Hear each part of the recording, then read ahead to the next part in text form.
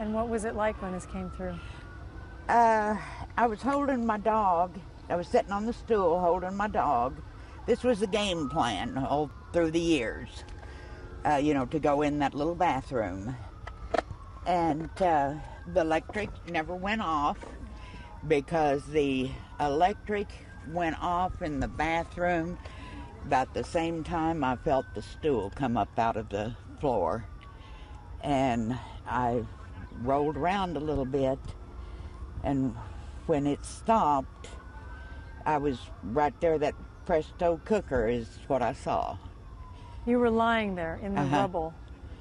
And I never lost consciousness, and I hollered for my little dog, and he didn't answer or didn't come, so I know he's in here somewhere.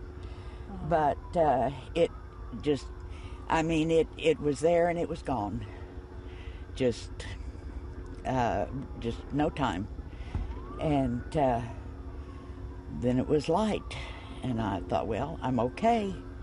And I had some stuff on top of me, and I started wiggling. Are you able to comprehend yet what happened here? I know exactly what happened here. Exactly. And what do you think of all this? This is your neighborhood. I can't imagine. This is life in the big city. The dog. The dog. Hi, puppy. The dog. Oh, Bessie. Oh, Bessie. Bless your little bitty heart. Help me. Help Megan. Oh, Bessie. Oh.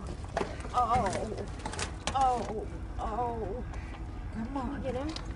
Oh.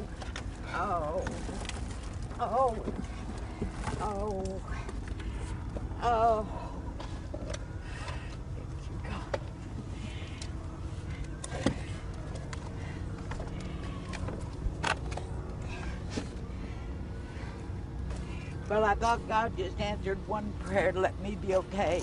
He answered both of them. Because this was my second prayer. Poor little thing.